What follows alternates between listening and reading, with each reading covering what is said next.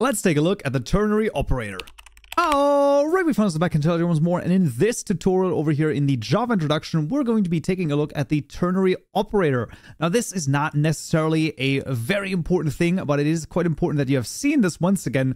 So, for example, right, let's say we have a health variable over here that is 0, and we have a string called status, which right now is just going to be empty.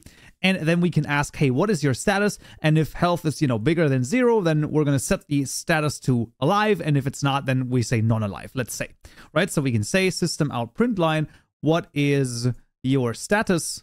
And we can then print out the status variable over here. And then what we could do is we can say, hey, if health is bigger than 0, right? We're going to set status equal to alive. And then with an else statement over here, we're going to say status is equal to non-alive. That's all fine and dandy, and I can select this over here, press Ctrl-C to copy it, Ctrl-V to paste it in, and if we were to run this, we can see that right now the status is non-alive, and up here, of course, the status is nothing because, well, in this case, it's nothing. We are then going to reset the status over here just by, once again, putting it to nothing, and now thinking about this, we're going to now set this via the ternary operator. So the ternary operator basically is just going to allow you to basically have an if statement in one line. So what we're going to say is we're going to say status is equal to health is bigger than 0. So the first thing we need is a Boolean statement, right? This could also be a Boolean, but in this case, it's just the comparison. Then we're going to put in a question mark over here. The next thing that we're going to pass in is the thing that's going to be returned if this is true, right? So if the Boolean statement over here is true, then we will return alive.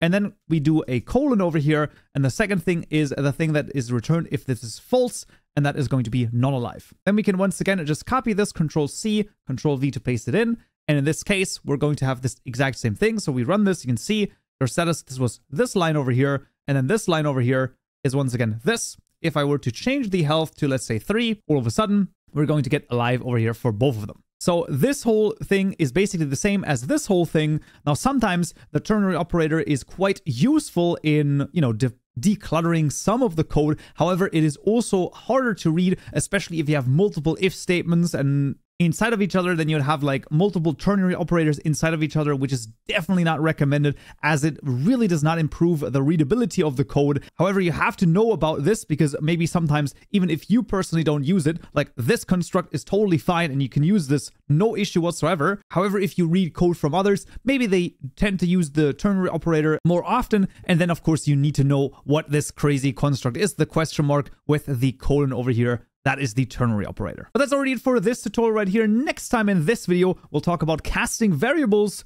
Hope to see you there. So, yeah.